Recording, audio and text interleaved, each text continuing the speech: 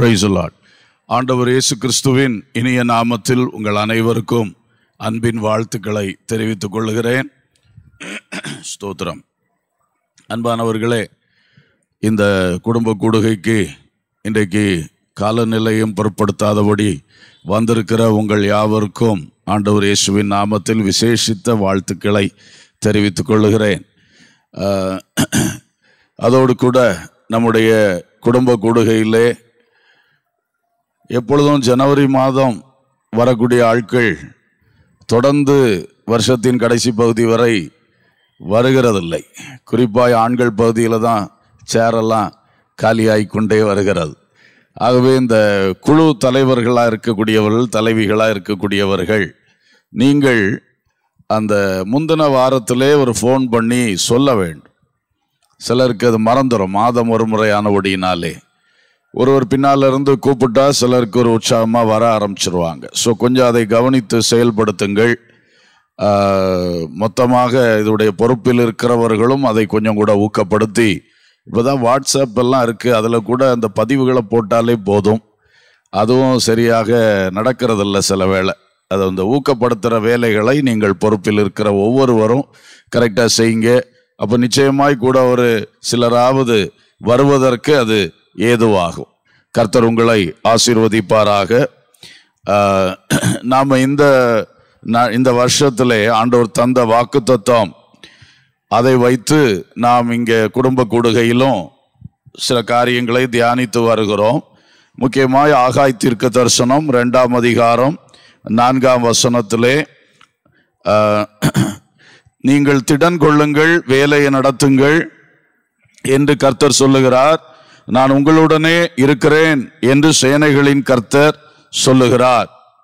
திடன் கொண்டு வேலையை நடத்துங்கள் என்கிற வார்த்தையை நமக்கு கர்த்தர் இந்த வருஷத்தில் வாக்குத்தத்தமாக தந்தார்.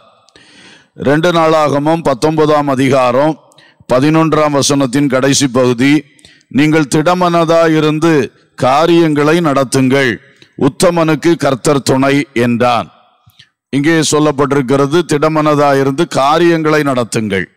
இந்த 2 காரியங்களை கவனிக்கும் பொழுது நமக்கு நியமித்த வேலை, தொழில், ஊழியம் என்பதை நடத்தும்படி சொல்லுகிறார். வேலையை நடத்துங்கள், நாம கையில் எடுத்து செய்யக்கூடிய ஒவ்வொரு திட்டங்கள், காரியங்களை நடப்பியுங்கள் என்று 2வது வாசித்த வசனத்தில் சொல்லப்பட்டது. அது அந்த வேலையை நடத்தும் பொழுது பல காரியங்கள் வரும், எதிர்ப்புகள் வரும், பிரச்சனைகள் வரும், தடைகள் வரும். இதையெல்லாம் டீல் பண்ணுங்கள், நல்ல தைரியமா இருந்து நீங்கள் டீல் பண்ண வேண்டும் என்று சொல்லுகிறார். பிஹேவ் கரேஜியஸ்லி என்று சொல்லுகிறார். Behave courageously and the Lord will be with the good என்று சொல்லப்பட்டிருக்கு. Deal courageously and may the Lord be with the good என்று சொல்லியிருக்கு. பட் நல்லா டீல் பண்ணு.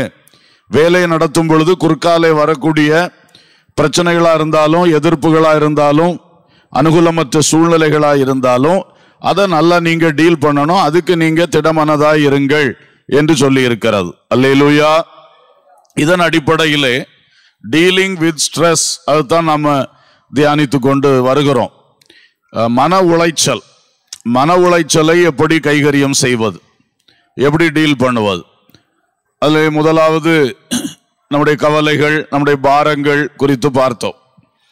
2வது நம்முடைய குடும்பத்துக்குள்ள வரக்கூடிய வாக்குவாதங்கள், ஆர்கியூமெண்ட்ஸ், வாக்குவாதங்கள் வரும் பொழுது அதை எப்படி மன அழுத்தம் ஏற்படாமல் சமாளிப்பது, செய்வது என்பதை குறித்து பார்த்தோம்.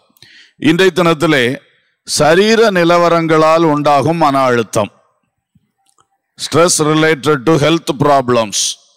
அநேகருக்கு தங்களுடைய சரீரங்களில் வரக்கூடிய மாற்றங்கள், சரீர கஷ்டங்கள், சரீரத்தினுடைய நிலவரங்கள், இதை வைத்து மனதிலே அதிகமான மன அழுத்தம் வருகிறது, மன உளைச்சல் வருகிறது.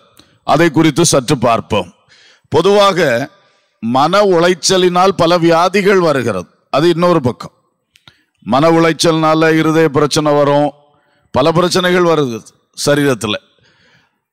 இன்றைக்கு நான் சொல்வது அதல்ல, நமக்கு சரீர சூழ்நிலையினால வரக்கூடிய மன கஷ்டங்கள், அதுதான் இன்னைக்கு நான் சொல்லும்படியாய் விரும்புகிறேன்.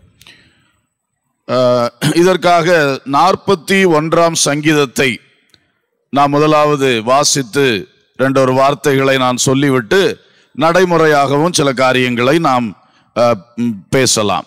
முதலாவது 41ஆம் சங்கீதத்தை தயவாய் எல்லாரும் எடுத்துக்கொள்வோம். கர்த்தருக்கு ஸ்தோத்திரம். ஒரு முறை நாம் சேர்ந்து வாசிப்போம். சிறுமைப்பட்டவன் மேல் சிந்தை உள்ளவன் பாக்கியவான், தீங்கு நாளில் கர்த்தர் அவனை விடுவிப்பார். எல்லாரும் வாசிப்போம். கர்த்தர் அவனை பாதுகாத்து அவனை உயிரோடே வைப்பார், பூமியில் அவன் பாக்கியவானாய் இருப்பான். அவன் சத்துருக்களின் இஷ்டத்திற்கு நீர் அவனை ஒப்புக்கொடீர். படுக்கையின் மேல் வியாதியாய் கிடக்கிற அவனை கர்த்தர் தாங்குவார். அவனுடைய வியாதியிலே அவன் படுக்கை முழுவதையும் மாற்றி போடுவீர். கர்த்தாவே, என்மேல் இரக்கமாயிரும். உமக்கு விரோதமாய் பாவம் செய்தேன், என் ஆத்துமாவை குணமாக்கும் என்று நான் சொன்னேன். அவன் எப்பொழுது சாவான், அவன் பேர் எப்பொழுது அழியும் என்று என் சத்துருக்கள் எனக்கு விரோதமாய் சொல்லுகிறார்கள். ஒருவன் என்னை பார்க்க வந்தால் வஞ்சனையாய் பேசுகிறான். அவன் தன் இருதயத்தில் அக்கிரமத்தை சேகரித்து கொண்டு தெருவிலே போய் அதை தூற்றுகிறான். என் பகைஞர் எல்லாரும் என்மேல் ஏகமாய் முணுமுணுத்து எனக்கு விரோதமாய் இருந்து எனக்கு பொல்லாங்கு நினைத்து தீரா வியாதி அவனை பிடித்து கொண்டது. படுக்கையில் கிடக்கிற அவன் இனி எழுந்திருப்பதில்லை என்கிறார்கள். என் பிராண சிநேகிதனும் நான் நம்பினவனும் என் அப்பம் புசித்தவனுமாகிய மனுஷனும் என்மேல் தன் குதிகாலை தூக்கினான். கர்த்தாவே, நீர் எனக்கு இறங்கி நான் அவர்களுக்கு சரிக்கட்ட என்னை எழுந்திருக்க பண்ணும். என் சத்துரு என்மேல் ஜெயம் கொள்ளாததினால் நீர் என்மேல் பிரியமாய் இருக்கிறீர் என்று அறிவேன். நீர் என் உத்தமத்திலே என்னை தாங்கி என்றென்றைக்கும் உம்முடைய சமூகத்தில் என்னை நிலைநிறுத்துவீர்.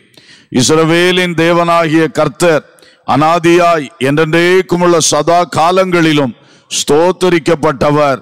ஆமேன், ஆமேன், அல்லேலூயா. இங்கே சங்கீதக்காரன் தாவீது சொல்லக்கூடிய காரியத்தை பாருங்க. அவருடைய வியாதி, அவருடைய படுக்கை, இவைகளை வைத்து அவருடைய மனதில் ஓடுகிற எண்ண ஓட்டங்களை, கர்த்தரிடத்தில் ஜெபித்த விண்ணப்பங்களை இங்கே சங்கீதமாக நாம் பார்க்கிறோம். அவர் சொல்லுகிறார், ஆண்டவரே, வியாதி படுக்கை நீர் மாற்றி போடுவீர். அந்த விசுவாசத்தை 3ஆம் வசனத்திலே அறிக்கை பண்ணுகிறார். Praise the Lord.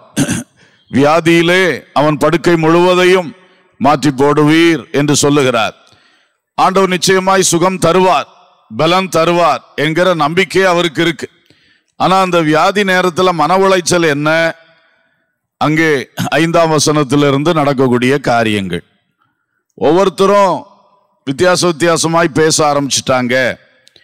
ஒவ்வொருத்தரும் வித்தியாசமா அவர்கள் செயல்படுகிறார்கள். இதுதான் அதிக மன உளைச்சலை அவருக்கு தருகிறது, வேதனையை அவருக்கு கொடுக்கிறது. அவன் எப்போ சாவான், எப்போ அவன் பேர் அழியும் அப்படின்னு கொஞ்சம் பேர் பேசி கொண்டிருக்கிறார்கள். சிலர் அவன் தீரா வியாதி அவனை பிடிச்சிட்டு இனி அவன் எழுந்திருக்க மாட்டான் என்று சொல்லுகிறார்கள்.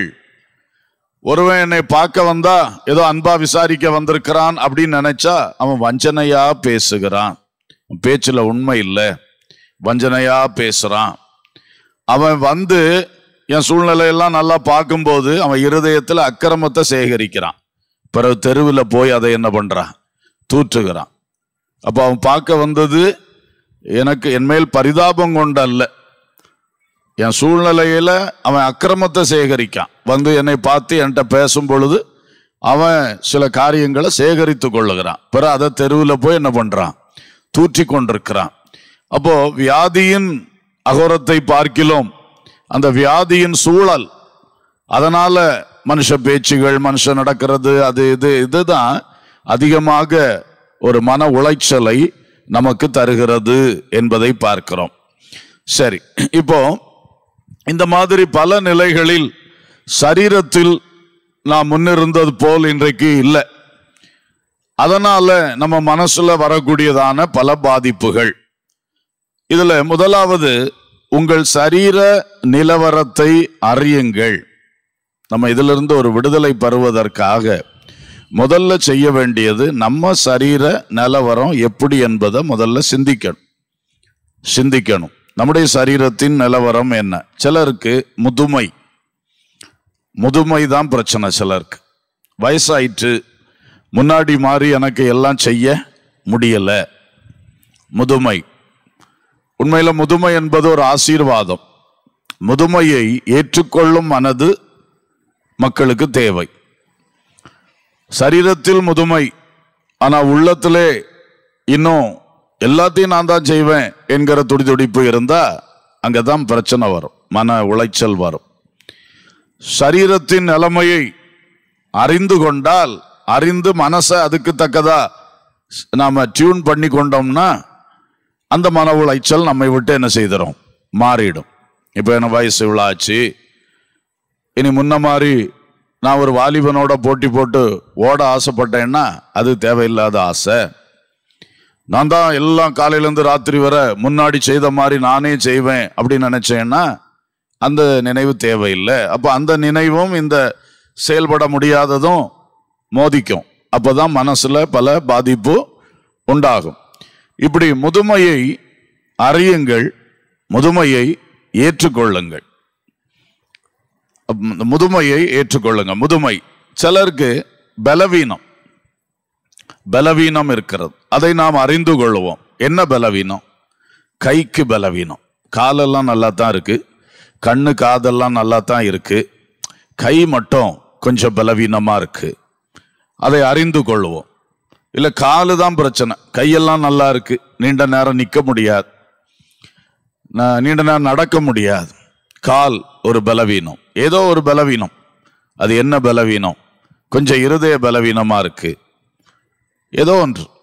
அந்த பலவீனத்தை அறிந்து கொள்வோம். அறிந்து கொள்றதே பாதி பிரயோஜனமா மாறும். அறிந்து கொள்வோம். இப்ப எனக்கு இப்படி ஒரு பலவீனம் அடிக்கடி வருகிறது.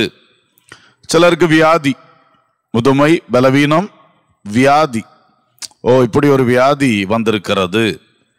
வியாதி வந்துட்டு போகும், அதை பற்றி பிரச்சனை இல்லை. ஆனா தொடர்கிறது என்று சொல்லும்போது தான் அதை கொஞ்சம் புரிந்து கொள்ளணும். இன்ன ஒரு பிரச்சனை எனக்கு இருக்கிறது சரீரத்தில். சரி, சிலருக்கு குறைபாடுகள் இருக்கு. குறைபாடுகள், கை இல்லை, கால் இல்லை, உடல் ஊனமுற்ற நிலைமைகள் இருக்கிறது. நல்லா தான் இருந்து இடையில ஒரு ஸ்ட்ரோக் வந்துச்சு, அதில் இப்போ இந்த அவயவம் சரியா செயல்படல, இப்படியெல்லாம் இருக்கிறது. அடுத்ததாக எனக்கு வந்திருக்கிறது ஒரு தொற்று வியாதியாக்கும். தொற்று வியாதி, சாதா வியாதி அல்ல, கொஞ்சம் தொற்று வியாதி. அப்போ மற்றவர்களுக்கு அது பரவிடக்கூடாது. என்னை மட்டும் கவனிக்கிறதல்ல, இந்த விஷயத்தில் நான் மற்றவர்களை குறித்தும் கொஞ்சம் கரிசனை உடையவளாக இருக்க வேண்டும். அதையும் நாம புரிந்து கொள்ள வேண்டும். கர்த்தருக்கு ஸ்தோத்திரம். ஆகவே இப்போ நான் உங்களுக்கு சிந்திக்கிறதுக்கு இதை சொல்றேன். சாதாரணமா நம்ம முதல்ல புரிந்து கொள்ளணும்.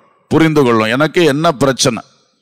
ஏதோ உலகத்துல இல்லாத அவ்வளவு பிரச்சனை எனக்கு இருக்கிற மாதிரி நான் சிந்திக்க ஆரம்பிச்சேன்னா மொத்தமா தளர்ந்து போவேன். அது உட்கார்ந்து என்னன்னு பார்த்தா ஏதோ 1-2 பிரச்சனை இருக்கு. எல்லாம் பிரச்சனை அல்ல, முழு சரீரமும் அங்க பாதிப்பு அல்ல, 1-2 பிரச்சனை இருக்கு. மனுஷர்களுக்கு இருக்கக்கூடியதான் எனக்கு இப்படி இருக்கு. அதை முதலாவது நாம் அறிந்து கொள்வோம். அடுத்தது, இந்த மன உளைச்சல் எங்க வருது? ஒன்று வியாதியினுடைய அந்த நிலைமை. அடுத்தது முக்கியமா வருகிறது நம்முடைய பணிச்சுமை. இந்த பணிச்சுமையும் இந்த சரீர பலவீனமும் நம்ம ஒப்பிடும் பொழுதுதான் நிறைய மன கஷ்டங்கள் நமக்கு வருகிறது. அப்ப 2வது, உங்கள் பணிச்சுமையை அறியுங்கள். பணிச்சுமை. இப்போ சிலர் வேலை பார்ப்பீங்க, தொழில் செய்வீங்க. ஆனா நான் பொதுவான காரியத்தை சொல்றேன். பொதுவா எல்லாருக்கும் இருக்கக்கூடிய பணிச்சுமை வீட்டின் காரியங்கள், வீட்டில் உள்ள விஷயம். அதுக்கு மேல வெளியே உள்ள வேலைகள் அவரவருக்கு அது தனித்தனி சிறப்பாக இருக்கக்கூடியது. முதல்ல நம்ம வீட்டில் நம்ம என்னெல்லாம் வேலை செய்யறோம்னு பார்த்தா, எனக்கு தெரிஞ்ச வரையில் ஒரு வீடு அப்படின்னு சொன்னா அதிகமாக டெய்லி செய்ய வேண்டிய வேலை ஒரு சுத்திகரிப்பு வேலை இருக்கு. வீட்டை சுத்திகரிக்கிற ஒரு வேலை, ஒரு சரியான வேலை. ஆண்டவர் பெரிய வீட்டை தந்தார், சந்தோஷம். ஆனா சுத்திகரிப்பு வேலையும் எப்படி இருக்கும்? பெருசா இருக்கும் இல்லையா? ஏரியா கூட சுத்திகரிப்பு ஏரியாவும் கூடுது. வீட்டுக்குள்ள சுத்திகரிக்கிறது வீட்டுக்கு வெளியே சுத்திகரிக்கிறது. பழைய சிமெண்ட் தர ஓட்டு தரன்னா தூத்து விட்டா போதும். இப்போ எல்லாம் பளிங்கு தர போட்டால் பிறகு அதை என்ன செய்ய வேண்டும்? தூக்குறது மட்டும். தூக்குறதுன்னா என்ன, நம்ம பாச செலவில் வெளியே ஆளுகளுக்கு புரியாது. பெருக்கிறது மட்டும் இல்லை, துடைக்கவும் வேண்டியது இருக்கிறது. சுத்திகரிப்பு ஒரு சரியான வேலை தான். டெய்லி சுத்திகரித்தா தான் எல்லாமே நீட்டாக இருக்கும். அது ரோட்டு ஓரத்தில் குடியிருக்கிறவர்கள் சொல்லவே வேண்டாம், தூசி பயங்கரமாக வந்துட்டே இருக்கும். டெய்லி தூத்து டெய்லி துடைக்க வேண்டிய ஒரு பணி இருக்கிறது உள்ளுக்கு. அது மாதிரி வெளியே காம்பவுண்ட், அந்த கேம்பஸ் அல்ல வளாகம், அது இருக்கு. இது ஒரு முக்கியம். ரெண்டாவது பெரிய பணி சமையல். அதுவும் பாருங்க, நம்ம தேசத்துல நம்ம பழக்கம் 12 மணி நேரம் சமையல் கட்டு திறந்து தான் இருக்கும். சமையல் கட்டுக்கு வாசலே இருக்காது சில வீட்டில். எப்பவும் அங்கே ஒரு வேலை நடந்துக்கிட்டே தான் இருக்கும். ஆனால் வெளிநாட்டில் போனால் ரொம்ப ஷார்ட் டைம் தான். அவங்க சமையல் கட்டை யூஸ் பண்ணுறது ரொம்ப குறைவான நேரம் அவங்களுக்கு. அப்போ அந்த சகோதரிகளுக்கு அதிகமாக வேற நேரம் கிடைக்குது, வேற காரியங்கள் செய்ய நேரம் கிடைக்குது. இன்னொன்று என்னன்னா, பலரும் 2 பேரும் சேர்ந்து செய்கிறாங்க. வெளியில எல்லாம் வளர்ந்த நாடுகளில் பார்த்தா ஆணும் பெண்ணும் சேர்ந்து சமையல் பண்ணுறாங்க. ஆச்சரியமா இருக்கும். ஏன்னா 2 பேரும் வேலை பார்ப்பாங்க. வீட்டிலே இருந்துக்கிட்டு சமையல் பண்ண முடியாதுன்னு சொன்னால் அது ஏற்றுக்கொள்ள முடியாது. ஆனால் சிலர் 2 பேரும் வேலை பார்க்குறாங்க. அங்கே மேக்சிமம் 2 பேரும் வேலை பார்க்குறாங்க. அதனால 2 பேருமே சேர்ந்து செய்கிறாங்க, சீக்கிரம் முடிச்சிடுறாங்க. ஆச்சரியமா இருக்கு. அவங்க ஃபுட் ஸ்டைலே டிஃப்ரெண்ட். நம்ம சவுத் இண்டியன்ஸ் தான் சோறு குறைஞ்சது 2-3 கூட்டு இதெல்லாம் வச்சு அதெல்லாம் வைக்கிறதுக்கே டைம் ஆகுது. அங்கெல்லாம் பிரச்சனை இல்லை. வட இந்தியா கூட பாருங்க, டெய்லி ஒரு சப்பாத்தி, அதுக்கு ஒரு உருளைக்கிழங்கு, அதை வரட்டி அங்கே வச்சா போதும். அவன் பாட்டுக்கு போயிட்டே இருக்காப்புல ஈஸியாக. நமக்கு என்னமோ இப்படி ஆகிப்போச்சு, அது மாற்றவும் முடியாது. அதனால இன்னைக்கு சமையல் என்பது ஒரு பெரிய வேலையாக இருக்கிறது. ஆனால் நல்லா இது எல்லாரும் சொல்றாங்க, இங்கே உள்ள ஆகாரம் தான் ஆசீர்வாதமானதுன்னு. அதுக்கு ஒரு அல்லேலூயா சொல்லாமே. நிறைய பேர் உலகம் முழுசும் பார்த்தாலுமே நம்ம சோறு கறி தான் நல்லதுன்னு சொல்லி எல்லாரும் சொல்றாங்க. ஆனாலும் கொஞ்சம் கஷ்டப்பட்டுட்டாலும் பரவாயில்ல சகோதரிகள், ஒரு பாக்கியமான சேவை. அல்லேலூயா. அப்போ அதையும் கொஞ்சம் புரிஞ்சுக்கணும். நம்ம வீட்டில் சமையல் காரியங்கள் எப்படி இருக்கு? சமைக்கிறது மட்டும் இல்லை, பாத்திரம் கழுவுறது அது ஒரு வேலை. 3 வேளை சாப்பாடுன்னா 3 வேளை பாத்திரம் கழுவுற வேலையும் கூடவே இருக்கிறது. சிலருக்கு பரிமாறி கொடுக்கிற வேலை இருக்கு. ஒரு வயோதிபர் இருந்தால் அவருக்கு ஏற்ற விதத்தில் சமைக்கணும், பரிமாறி கொடுக்கணும். சின்ன குழந்தைகள் இருக்கும்போது அதுகளுக்கு பரிமாறி கொடுக்கணும். வேளைக்கு புருஷனுக்கு அந்த டைமுக்கு கரெக்டாக பார்சலா இல்லைன்னு சொன்னால் உட்கார்ந்து சாப்பிட போறாரா, இதெல்லாமே பரிமாறுதலும் இருக்கிறது. ஸோ சமையல் என்பது சமையல், பாத்திரம் கழுவுறது, இது எல்லாமே சேர்ந்த ஒரு பெரிய வேலையா இருக்கு. இதுக்கு மேலே சிலர்லாம் நல்லா தோட்டம்லாம் போடுவாங்க, தோட்டம் பராமரிக்கிற வேலைகள் இருக்கிறது. சில வீட்டில் மிருக ஜீவன்கள் வளர்க்குறாங்க, பறவை பட்சிகள் வளர்க்குறாங்க, அந்த வேலைகள் இருக்கிறது. சொந்த கடமைகள் இருக்கிறது. சொந்த கடமைகளில் பொதுவாக நான் நினைக்கிறது, துணி துவைக்கிறதும் துணி அயன் பண்ணுகிறதும் ஒரு கொஞ்சம் சிரமமான வேலை. மற்றதெல்லாம் அப்படி போயிடும். இது 2 கொஞ்சம் சிரமமான வேலை மாதிரி ஒருவேளை எனக்கு தான் அப்படி தோணுதோ தெரியல, இருந்தாலும் பொதுவாக அப்படி தோன்றுகிறது. அப்போ இந்த மாதிரி வேலைகள் எல்லாம் இருக்குது பாருங்க. கர்த்தருக்கு ஸ்தோத்திரம். இப்படி இருக்கும் பொழுது இன்னும் சிலருக்கு வயதாகும் பொழுது குளிக்கிறது கூட தானா குளிக்க முடியாது. தன் சொந்த கடமையை தானே செய்ய முடியாத நிலைமைகளும் சிலருக்கு இருக்கிறது. சாப்பாடு கூட ஊட்டி கொடுக்க வேண்டி இருக்கிறது. இப்படி இருக்கு. ஸோ இது என்னத்துக்கு நான் இதெல்லாம் சொல்லிட்டு இருக்கேன்? கொஞ்சம் நம்ம சிந்தனையில் அதெல்லாம் வரட்டும். என் சரீர நிலைமை எப்படி இருக்கு, என் கடமைகள், என்னுடைய பணிச்சுமைகள் எப்படி இருக்கு, இதுக்கு மேல வெளி உள்ள பணிகள். அப்ப இது 2ஐயும் நம்ம முதல்ல உட்கார்ந்து யோசித்து கொஞ்சம் புரிந்து கொள்வோம், அறிந்து கொள்வோம். இனி 3வது, இதை இனி எப்படி அதை சரிப்படுத்துறது என்ன? 3வது, உங்களுடன் இருப்போரின் திராணி, வாய்ப்பு, உதவி செய்யும் மனநிலை ஆகியவற்றையும் அறியுங்கள். உங்களோட இருக்காங்களே ஒரு வீடுன்னா கணவன், மனைவி, பிள்ளைகள், அப்படி உங்களுக்கு கூட இருக்கவங்களுடைய அந்த திராணி, அவங்க திராணி எப்படி இருக்கு? எனக்கு சோகம் இல்லை, எனக்கு இப்படி இப்படி இருக்கு கஷ்டம். அப்போ அதோடு கூட எனக்கு கூட இருக்க மற்றவங்க எப்படி இருக்காங்க அதையும் யோசிக்கணும். அவங்க திராணி என்ன? அடுத்து அவங்களுக்கு வாய்ப்பு, எனக்கு ஒரு உதவி செய்யணும்னா அவங்களுக்கு வாய்ப்பு உண்டா? திராணி இருக்கு. ஏன்னா எல்லாருக்கும் வாய்ப்பு இல்லை. காலையிலேருந்து ராத்திரி வரை அவர் உழைக்கிறாரு. இனி இதுக்கு மேலே வந்துட்டு எனக்கு அவர் செய்ய முடியுமா? வாய்ப்பு இல்லை. அவர் செய்ய முடியும், திராணி இருக்கு, ஆனால் அவருக்கு வாய்ப்பு இல்லை. அது சகோதரியோ சகோதரனோ உங்கள் சூழ்நிலைகள். அதே மாதிரி சிலருக்கு திராணியும் இருக்கும், வாய்ப்பும் இருக்கும், செய்ய மாட்டாங்க.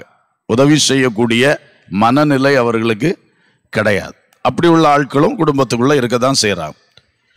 அப்போ இருக்கிற சூழ்நிலைகளை புரிந்து கொள்வோம். என் புருஷன், என் மனைவி அந்த உதவி செய்ய மாட்டாங்க. செய்ய முடியும், பலம் இருக்கு, திராணி இருக்கு, அறிவு இருக்கு, வாய்ப்பும் இருக்கு, நேரமும் இருக்கு, ஆனால் செய்ய மாட்டாங்க. அப்போ அதையும் புரிஞ்சுக்கணும். அதை செய்ய மாட்டாங்களா அப்படின்னு பேசினா அது பிறகு சரியாகாது. முதல்ல நம்ம புரிந்து நமக்கு உதவி செய்ய நம்ம ட்ரை பண்ணோம். நம்முடைய மன அழுத்தத்தை விட்டுவிட நாம யோசிப்போம். அதுக்கு தான். அப்போ மனநிலை தெரியும். பிள்ளைகள் இருக்கு, நல்லா வாலிபத்தில் வந்தாச்சு, அதனால எத்தனை பிள்ளைகள் உதவி செய்யாது, அப்படி இருக்கிறது. அப்போ இது ஒவ்வொரு பிள்ளைகள் ஒருவேளை முதியவர்கள் இருப்பாங்க சில வீட்டில், மாமா மாமி, அப்பா அம்மா. சில அப்பா அம்மா ரொம்ப ஹெல்ப்பாக இருக்காங்க, சிலர் முடியாது, சிலர் முடிந்தோம் சும்மா இருப்பார்கள். அப்படியெல்லாம் இருக்கும். மனநிலைகள், மக்கள் மனநிலைகளையும் நாம் புரிந்து கொள்ள வேண்டும். அப்போ இதுல கணவன் மனைவி, அடுத்து பிள்ளைகள், சகோதர சகோதரிகள் இருப்பார்கள். சில இடங்கள்ல சகோதர சகோதரிகள், சிலருக்கு பெற்றோர்கள் இருப்பார்கள். சில வீட்டில் தொட்டடுத்தது உறவினர் வீடு, நண்பர் வீடு, அயலகத்தார், அவங்களும் சப்போர்ட்டிவா இருப்பாங்க. இது எல்லா இடத்துலையும் கிடைக்காது. பொதுவாக பழைய காலத்தில் கிராமத்தில் இது நல்ல வாய்ப்பு. ஒரு 4-5 வீடு சேர்ந்தாலே இருக்கும், அண்ணன் தம்பி வீடுகள். பிள்ளைகளுக்கு எனக்கு சொந்த வீடு யாதுன்னே சில சமயம் தெரியாமல் இருக்கும் ஒரு வயசு வரைக்கும். அப்படி ஒன்றுக்குள்ள ஒன்றா இருப்பார்கள். அவங்களுக்கு இந்த ஹெல்ப்பும் நிறைய கிடைக்கும். அப்போ அவர்கள் இந்த மாதிரி பாதிக்கப்படும் பொழுது சொந்த வீட்டுக்குள்ள மட்டும் இல்லை, பக்கத்தில் இருந்தும் அவங்களுக்கு பல உதவிகள் கிடைக்க வாய்ப்பு உண்டு. அதையும் சிந்திக்கலாம். இப்போ மூன்றாவது, நம்ம 3 காரியத்தை உட்கார்ந்து யோசிக்கிறோம். என் சரீர நிலைமை எப்படி இருக்கு, என்னுடைய வேலைகள் பணிச்சுமைகள் எப்படி இருக்கு, எனக்கு உதவி செய்ய முடியும்னா அந்த மாதிரி ஆட்கள் என்ன சூழ இருக்கவங்களுடைய நிலவரங்கள் எப்படி இருக்கு.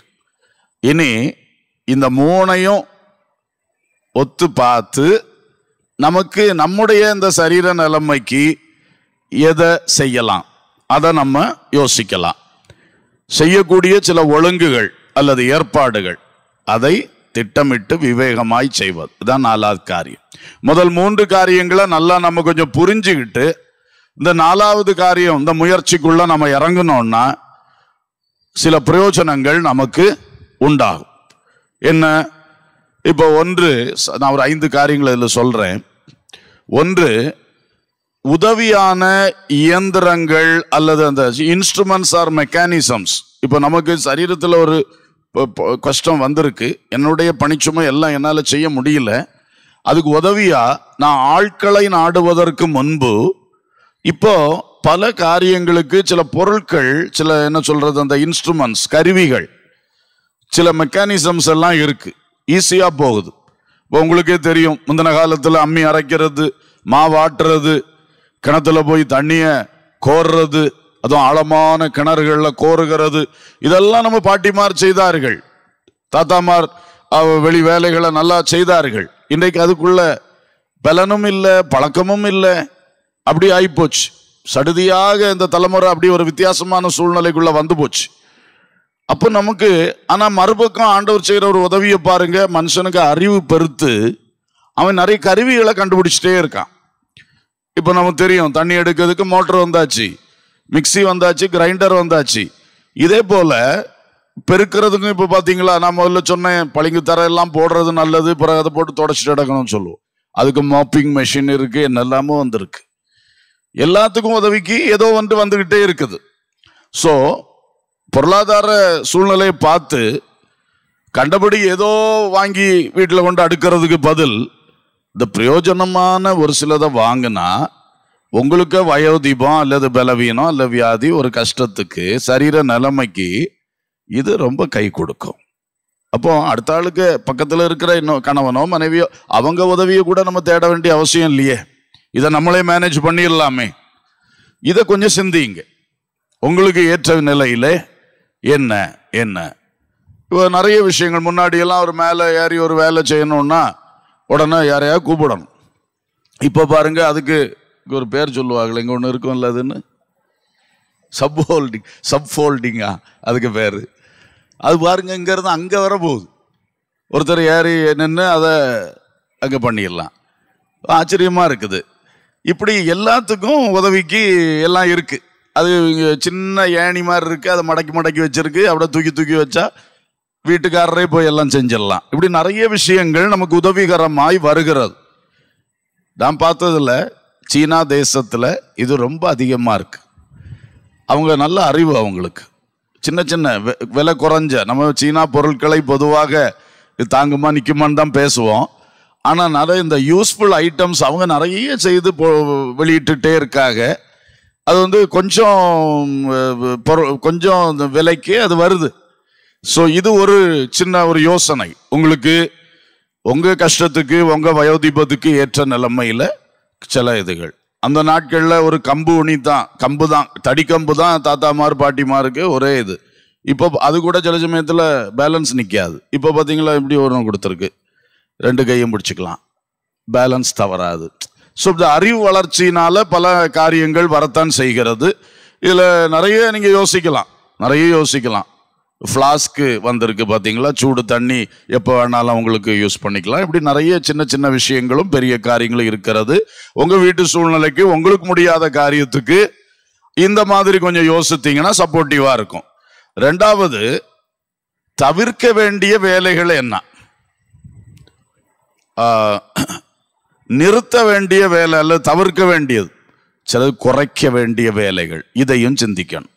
நமக்கு சரீரத்துக்கும் முடியாது. ஆனா நம்ம பல வேளை செய்யற வேலை தேவையில்லாத வேலை, ஏன்னா பழகி போச்சு, அதனால செஞ்சுட்டே இருப்போம். அதனால பிரயோஜனம் உண்டா, அது கண்டிப்பா செய்யணுமா, அதை பற்றி நம்ம யோசிக்க மாட்டோம். செய்து பழகியாச்சு, செஞ்சுட்டே இருப்போம். அப்போ இந்த மாதிரியும் நம்ம யோசிக்கணும். எனக்கு இப்போ சரீரத்தின் சூழ்நிலை இப்படி இருக்கிறதுனால என் வீட்டில் அல்லது தொழிலில் எங்கேயும் இந்த வேலைகளை எப்படி குறைக்கலாம் அதை குறித்தும் கொஞ்சம் யோசிக்க வேண்டியது இருக்கு. நம்ம இப்போ முந்தின காலங்களில் சில விஷயங்கள் எல்லாம் அதாவது அதை எப்படி சொல்றது, ஒரு 3 வேலை செய்தா தான் அது நமக்கு ஒரு திருப்தி ஆகும், அதை அப்படி பண்ணுவோம். அதுக்கு இப்போ அந்த 3 செய்ய வேண்டிய அவசியம் இல்லை, ஒரே நேரத்தில் செய்து முடிக்க வேண்டிய வாய்ப்புகளும் இருக்கு. ஆனா அந்த ஒரு சிஸ்டம் நமக்கு அறிவுல இல்லை, அதனால நம்ம செஞ்சுட்டே இருப்போம். இப்போ உதாரணத்துக்கு ஆஃபீஸ் ஒர்க் எல்லாம் இருக்கு, அதுக்கு இந்த ரெக்கார்ட்ஸ் மெயின்டைன் பண்றதுக்கு ஒரு பேப்பரை எழுதுவோம், அடுத்து ஒரு ரெஜிஸ்டர்ல எழுதுவோம், ஒரு ஃபைல்ல பண்ணுவோம். அப்படி ஒரு 4-5 ஐட்டம் செய்தா தான் அதை நம்ம அங்கே பத்திரப்படுத்தி வைக்க முடியும். அப்போதான் அடுத்த ஒரு அவசரத்துக்கு இதை டக்குன்னு எடுத்து என்னன்னு பார்க்க முடியும். அந்த இதெல்லாம் இருக்குல்ல, அந்த ஒர்க்கு, ஆஃபீஸ் ஒர்க்கு. இதுல இப்போ என்ன வந்தாச்சு, இந்த டிஜிட்டல்ல வந்தோடனே ஒரு செலவும் கிடையாது, அதில் அங்கே எடுத்து வச்சா போதும், அழகா இருக்கு. அதில் எப்பவும் நம்ம அந்த என்ன சர்ச் ஆப்ஷன், அதுக்கு அந்த தலைப்பு அடிச்சு கொடுத்தாலே போதும், டக்குன்னு காட்டுது. அப்போ எவ்வளோ ஈஸியாக வந்துட்டு. அப்போ இப்படியெல்லாம் பல விஷயங்கள் நாம பணிச்சுமையை குறைப்பதற்கும் வாய்ப்பு இருக்கிறது, அதையும் நாம புரிந்து கொள்ள வேண்டும். பணிச்சுமையை முதல்ல எது வேண்டாமோ அதை வேண்டான்னு விட்டுருவோம், எது வேண்டாமோ அதை வேண்டான்னு விட்டுருவோம். நான் சில இந்த கன்வென்ஷன் நடத்தும் போது சில விஷயங்கள் பார்த்துருக்கேன். பழைய காலத்தில் கன்வென்ஷனுக்கு 1 மாதத்துக்கு முன்னாடி மசாலையெல்லாம் வாங்கிட்டு வந்து அங்கே பயங்கர வேலை, காய போடுறது, அது பிறகு அதை போட்டு இடிக்கிறது, என்னெல்லாமோ நடக்கும். அது பழைய காலத்தில் அது ஒரு சந்தோஷம், எல்லாரும் வருவா செய்வார்கள். இப்போ யார் வருவா, எல்லாருக்கும் வேலை, எல்லாருக்கும் அவசரம். இப்போவும் போட்டு நான் தான் வறுப்பேன், நான் தான் பொரிப்பேன், நான் தான் பொடிப்பேன்னு சொன்னா பேசாமல் மில்லில் கொடுத்து விட்டா அவன் ஒரு அடி அடித்து அங்கே கொடுத்து விடுவான். டப்பாவில் என்ன செஞ்சுக்கலாம், மசாலையை வச்சுக்கலாம். நம்ம முன்னாடி இந்த ஒரு வேலை செய்ய பதில் 10 வேலை செய்துட்டு இருந்தோம். அப்போ இன்னும் நான் விட மாட்டேன், பழையதான் செய்வேன்னு சொன்னா அது நமக்கு அப்புறம் யாரு நமக்கு உதவி செய்ய முடியும்? நம்மளே அந்த பழைய இதுலயே போயிட்டு இருக்கோம். அந்த வேலையை குறைக்கலாமே, சில தவிர்க்கலாமே. இது வெறும் மசாலைக்கு சொல்லல, உங்க வாழ்க்கையில எல்லாத்துலயும் நம்ம சிந்திக்கணும். எதை நமக்கு வயசு போகுது அல்லது நமக்கு ஒரு பலவீனம் வந்துட்டு நமக்கு ஒரு வியாதி கொஞ்சம் அப்பப்போ கஷ்டப்படுத்து, அப்போ நம்ம என்ன செய்யலாம்? இப்படி ஜெபத்தோட நீங்க சிந்திச்சா கர்த்தர் நல்ல ஆலோசனை உங்களுக்கு தருவார். முதல்ல இந்த இயந்திரங்கள் அல்லது இந்த மாதிரி கருவிகள். ரெண்டாவது தவிர்க்க வேண்டியது, குறைக்க வேண்டியது, அதை பார்க்கணும். மூணாவது பரிமாற்றம், எக்ஸ்சேஞ்ச் பண்றது. என் வீட்டில் அவர் கணவருக்கு இதை செய்ய கஷ்டமா இருக்கு, ஆனால் என் சூழ்நிலைக்கு நான் அதை செய்யலாம், நான் உங்களுக்கு இதை செய்து தரேன், எனக்கு இந்த ஒரு ஹெல்ப்பை நீங்க பண்ணித்தாங்க. எக்ஸ்சேஞ்ச் இது ஈஸியா இருக்கும், ஒரு பரிமாற்றம் மாதிரி. பிள்ளைகள்கிட்டையும் அப்படிதான். உனக்கு இந்த டைம் இருக்குல்ல, நீ இதை எனக்கு செய், நான் உனக்கு அதை செய்து தரேன். இப்படி மாற்றி மாற்றி ஏதாவது எக்ஸ்சேஞ்ச் பண்ண முடியுமா? எக்ஸ்சேஞ்ச் பண்ணால் மனசுக்கும் ஈஸியாக இருக்கும், ரெண்டு சைடுக்கும். ஓ, என் வேலை கொஞ்சம் பாரம் குறையுது, அந்த நபர் வேலையும் கொஞ்சம் பாரம் குறையுது, நாங்கள் ஒருத்தருக்கு ஒருத்தர் இது பண்ணோம். ஏன்னா ஒருத்தருக்கு ஒரு காரியம் செய்ய ரொம்ப ஈஸியாக இருக்கும், அடுத்தவருக்கு அந்த காரியத்தை செய்யறது கஷ்டமாக இருக்கும். இவர் கஷ்டப்படுற காரியத்தை இவர் செய்யறது ஈஸியாக இருக்கும். இதை நம்ம கொஞ்சம் ஷேர் பண்ணி அல்லது எக்ஸ்சேஞ்ச் பண்ணிக்கிட்டோம்னா நமக்கு போக போக அது ஒரு நல்லா இருக்கும். ஸோ இதெல்லாம் ஒவ்வொரு ஆப்ஷன்ஸ், ஒவ்வொரு வாய்ப்புகள். நம்ம எது நமக்கு ஒர்க் அவுட் ஆகுமோ அதை நம்ம பார்க்கணும். முதல்ல நான் சொன்ன அந்த 3 காரியத்தை நல்லா ஸ்டடி